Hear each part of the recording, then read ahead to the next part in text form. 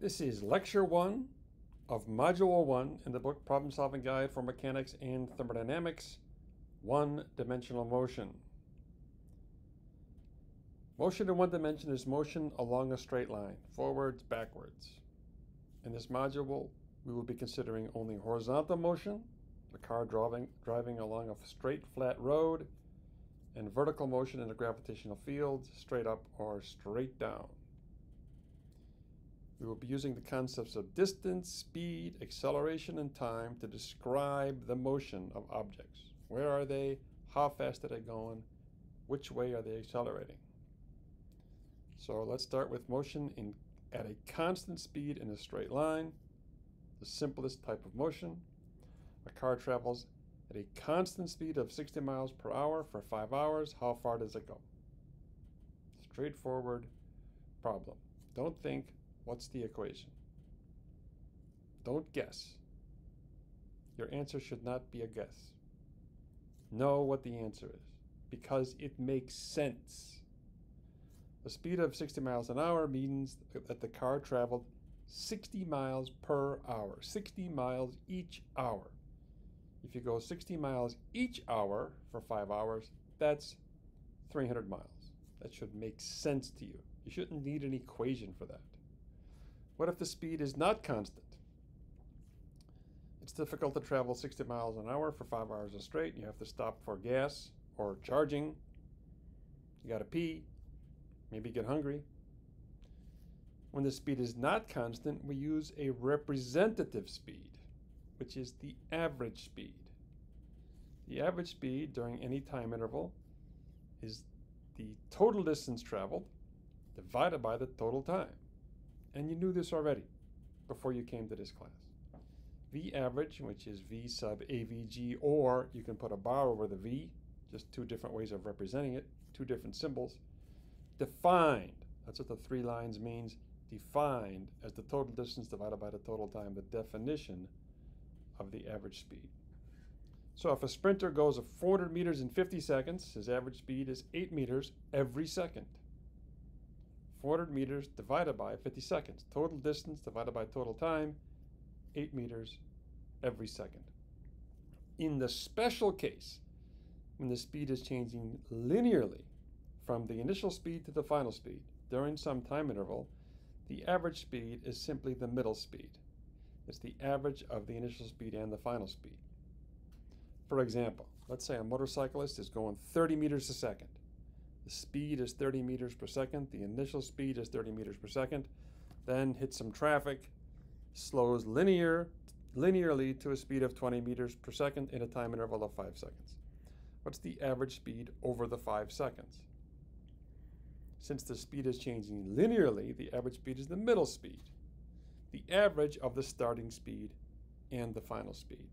So V average is V initial plus V final divided by 2. This is not really a physics equation, it's a math equation. The average of two numbers is you add them up and divide by 2. This is true only if the speed is changing linearly from V initial to V final. In this case, it's 25 meters per second, right? Goes from 30 to 20. Linearly, the average speed is 25 meters every second. A good example in which the average speed is not given by the above equation is that sprinter.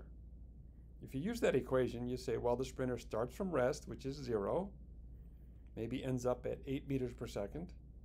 His average speed is not 4 meters per second. Gets up to top speed very quickly. Now let's get the distance traveled by the motorcycle over the 5 seconds. And we already talked about this equation. If we know the average speed, we can use this. All we did was multiply both sides by t. It's the same equation. V average is distance over time. If we put the t on the other side, we get distance is rate times time, and I'm sure you've seen that equation before. So 25 meters every second for 5 seconds, 25 meters each second for 5 seconds, that's 125 meters. So the distance the motorcycle travels over that deceleration is 125 meters. So far we have talked about distance, speed, and time. Now let's talk about acceleration. When you're going only in one dimension, in a straight line. The only way to accelerate is to change speed. So consider this problem. A car goes from 0 to 60 miles per hour linearly in 12 seconds. What's its acceleration? How quickly is its speed changing? What is its rate of change of speed? Don't think, what equation do I use? Wondering what equation to use is not a problem-solving strategy, and it's not a strategy that will be successful in this course. You have to think, what's going on? How can you describe to somebody the rate at which the speed is changing? 0 to 60 miles an hour in 12 seconds, what's the rate of change of speed? Imagine the speedometer, digital or analog. If you have a needle in your car, okay, here's the speedometer. It's going up smoothly. It's rotating clockwise smoothly. What's happening? How quickly is it changing? You should pause the video and think about it until you have an answer that makes perfect sense. The speed of the car is changing by 5 miles per hour each second. That's the acceleration. It starts at rest. After 1 second, it's going 5 miles an hour. After 2 seconds, it's going 10. After 3 seconds, it's going 15. After 12 seconds, it's going 60 miles an hour. Every second, the speed increases by 5 miles per hour. The acceleration is 5 miles per hour per second. Right? Makes sense. Some don't like the units of miles per hour per second. But to those used to the English system of units, miles per hour each second is the most intuitive unit of acceleration. Now let's return to the slowing motorcyclist. She went from 30 meters per second to 20 meters per second over 5 seconds at a constant rate. What's her acceleration over the 5 seconds? And we shouldn't need an equation for that. How quickly is her speed changing? Her speed is changing by -2 meters per second each second. There's 3 different ways to write that. The first is -2 meters per second per second. Next is -2, and you can put meters per second in the numerator, and then seconds in the denominator. And the third way is -2 meters per second squared. I think the last way is the most non-intuitive. What the heck is a square second? Meters per second each second describes the acceleration. I like that better. So we've covered the horizontal direction. Now let's do the vertical direction, and the vertical direction involves the gravitational force, the gravitational acceleration. What do you think the acceleration due to gravity is on the planet of the Earth in miles per hour each second? If you drop a rock off a cliff, how fast is it going after 3 seconds? What's the rate of change of the speed of something when you drop it off a cliff? When the object is in free fall under the surface of the Earth, it's 22 miles per second. 22 miles per hour per second. 0 to 60 in under 3 seconds, right? 0 to 60, you'll be at 3 seconds, you're going like 66. The Tesla P100D can do that on a level road, less than 3 seconds. The acceleration due to gravity is about 9.81 meters per second each second. Same acceleration, different units. 32 feet per second each second. We use lowercase g to represent the acceleration due to gravity. 22 miles an hour each second. Since the goal of this class is to develop problem-solving skills and not to be able to determine where an arrow will land with any precision, you're going to have to include air drag if you want to do that. We are going to assume that the acceleration due to gravity is 10 meters per second each second. With this approximation, our answers will not be precise, but if we ignore air drag, they're going to be wrong anyway. In fact, ignoring air drag results in a much, much bigger error in most cases. Even with a javelin, there's a lot of aerodynamics associated with a javelin. You can't ignore air drag when you throw a javelin. And if you throw a baseball or hit a golf ball, forget it. The air is crucial. So we're going to use 10 meters per second squared for g. Let's see how this works. A sandbag is dropped from a hot air balloon. How far does it fall in 4 seconds? The question is asking for the distance. How far does it fall in 4 seconds? Well, drop from rest. Gravity changes its speed by 10 meters per second every second. After 4 seconds, it's traveling at 40 meters per second. It goes from 0 to 40 meters per second smoothly. Its average speed over the 4 seconds is 20 meters per second. If it goes 20 meters each second for 4 seconds, it travels 80 meters, right? If we had to use 9.8 meters per second squared for the acceleration due to gravity, we would have some equation, and we would have a calculator, and we would get 78.4 meters. That is close enough to 80 for me. We're forced to do more math than physics, and we're relying on equations rather than thinking. This class is about thinking and fundamentally understanding the principles involved. Equations are fine if you fundamentally understand them, so let's understand them. What's the equation for acceleration in a straight line? Acceleration in a straight line is the rate of change of speed. The change in speed divided by the time taken. V final minus V initial, that's the change in speed divided by the time. This should make sense. Let's use it to get the acceleration of the car that went from 0 to 60 miles an hour in 12 seconds. The final speed is 60 miles an hour, the initial speed 0, the time is 12 seconds. The equation gives us 5 miles per hour per second, which we knew already. We don't need an equation to get that. Now let's consider the motorcyclist that went from 30 meters per second to 20 meters per second in 5 seconds. Here's the equation. V final minus V initial over T. V final is 20 meters per second. V initial is 30 meters per second. The time is 5 seconds. The equation gives us minus 2 meters per second each second. And we knew that already. There are 2 more useful equations of kinematics, but they are not principal equations. They're a combination of the things we already talked about. The definition of acceleration as the rate of change of the speed in one dimension, the definition of the average speed, distance over time, and the definition of the average, which is really mathematical equation, V initial plus V final divided by 2. So here are the 2 physics equations, and those should make perfect sense to you. And we add the definition of the average, V initial plus V final divided by 2, if the acceleration is linear. We can combine the last 2 equations to get that. We're just plugging in the expression for V average. The equation for the acceleration can be rewritten. V final equals V initial plus AT. This also should make perfect sense. The speed that you end up at is your starting speed, V initial, plus the rate of change of the speed times how long you did that rate of change. Now we can substitute this expression into the equation for x. So this equation for x has a V final in it. And we're going to stick this expression for V final into it. And now it looks like this. And we can rearrange this to get this equation. We derive this equation from the principal equations of motion, the definition of acceleration and the definition of average speed. Similarly, we can solve this equation for t and substitute it into this equation. And we get this. And we can rearrange this algebraically to get this equation. Another equation of kinematics, but it's not a principal equation. This is really much less intuitive. V final squared equals V initial squared plus 2ax.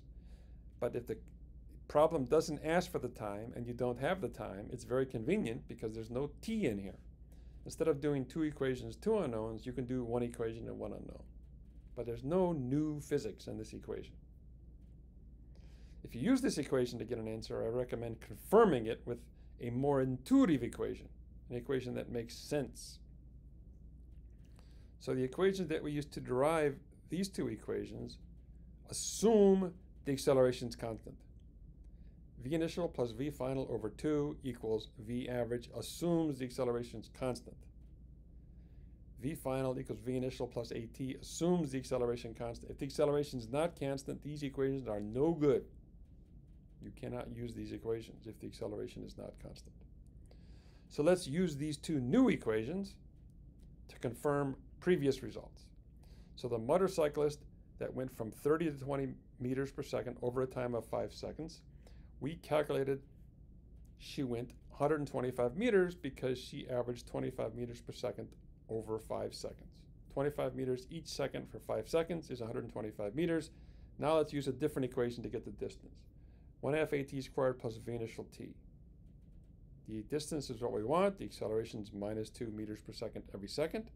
The time is 5 seconds. The initial speed is 30 meters per second. So we can plug in all those numbers. First one is 1/2 times 2 is 1. 5 squared is 25. There's a negative sign there. That's minus 25 meters. And then the last expression is just plus 150 meters. That's 125 meters, which is what we got with the average. Now let's use this equation to get the distance. V final squared equals V initial squared plus 2ax. So V final is 20. Square that, we get 400. V initial is 30. Square that, we get 900. The acceleration is -2 meters per second squared, and then we need an x in there. Subtract 900 from both sides, we get -500. Divide by -4, we get x. -500 divided by -4 is plus 125 meters. Same thing. All correct paths lead to the same solution. Now let's do the sandbag. We dropped the sandbag. We figured it was going average of 20 meters per second for 4 seconds. It goes 80 meters. The distance is 80 meters. Let's get the distance with this. The acceleration is -10 meters per second every second. The time is 4 seconds. The initial speed is 0. But before we start, we got an x in there. Okay, let's get used to Module 2. We're doing x and y, and we use y for the vertical. So let's just stick in a y there. All right, acceleration in the y direction, -10 meters per second every second. Time is 5 seconds. Initial speed 0. 1/2 times 4 squared is 16. 1/2 of that is 8. 8 times 10 is 80. So we get -80. It fell 80 meters. It went 80 meters downward, which is what we got before. Now let's use this. V final is 40 meters per second. Square that, we get 1600. V initial is 0. Acceleration is -10. 1600 divided by -20. That's -80 meters. Again, all correct paths lead to the same solution. This should be no surprise because the equations we just used came from the principal equations. It's the same equation. So here are the 4 equations of kinematics. X is V average t. V final equals V initial plus AT. X is 1/2 AT squared plus V initial t. And V final squared equals V initial squared plus 2ax. So now you know the equations of kinematics. These equations are all the knowledge you need to solve one-dimensional motion problems. This is not enough. It is not even close. In fact, knowing the equations is virtually useless if you don't have problem-solving skills. We're going to give you the equations. They're going to be at the top of every exam. You will not need to memorize them. Knowing the equations of motion is as useful for solving physics problems as knowing the steps of juggling is for being able to juggle. So here are the steps to follow to be able to juggle. My favorite is number 7, catch the balls in the order that you threw them. And even better is number 8, repeat. Easier said than done. You can study these steps for juggling. You can know the steps for juggling. You can memorize the steps for juggling. You can put the 8 steps on flashcards and memorize them. You can use a highlighter marker and highlight the heck out of the rules. But the only way to become a good juggler is to practice juggling. Solving physics problems is no different. It's a skill. Skill can only be developed through practice. Students often say to me, "Professor, I understand the material and I can follow your lecture, but I'm bombing the exams." Of course you're bombing the exams. You can't learn to juggle by watching other people juggle. You can't learn to solve physics problems by watching other people solve physics problems. The good news is that problem-solving skills are universally applicable, not just physics. Being able to figure things out is a key skill for success in every endeavor. They're not exclusive to physics problems. So here's Dr. Meyer's rules for problem solving. Understand the problem. Draw a diagram. Understand the diagram. Think about what is going on. Estimate the answer. Take a shot. How big is it going to be? Plan the attack. Sometimes you can see all the way to the solution. If I do this, then I'm going to get the answer. Sometimes you can't see all the way. It's too hard. And the answer is do something. After you understand what's going on, calculate. Oh, now I see. I get it now. Plan the attack. Execute the attack. Then check your answer. Does it make sense? Use a different equation. We use different equations all the time to figure out, now I really understand what's going on. Don't be in a hurry to go to the next problem. Make sure you understand this one fundamentally. Notice there's no rule that says thumb through the book looking for an equation to use. This is a rotten strategy. Equations and formulas are ways to avoid thinking. Ooh, if I have a formula, I can stop thinking and just plug the numbers in.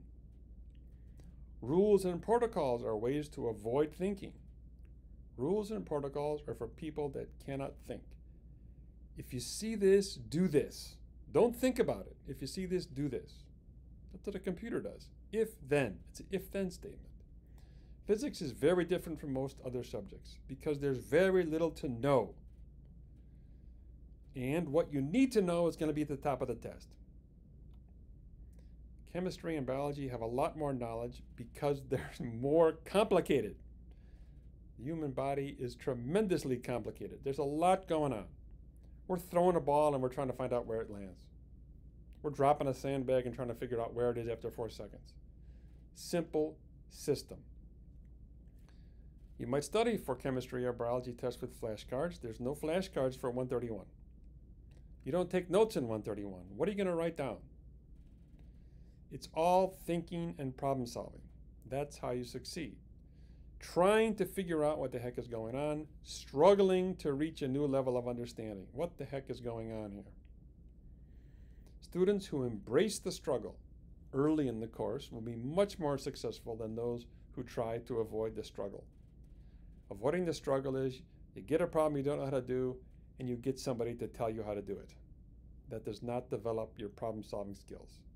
That's like somebody swimming your laps for you when you want to become a better swimmer.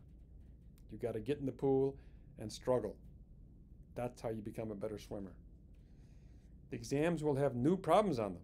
Sometimes they hand out the exam, student raises his hand. I never saw a problem like this before. I say, get used to it. I believe you. Problems that require you to figure it out for yourself, to draw a diagram and think. The only way to develop the ability to figure things out for yourself is to practice figuring things out for yourself. Of course it is. What else would it be?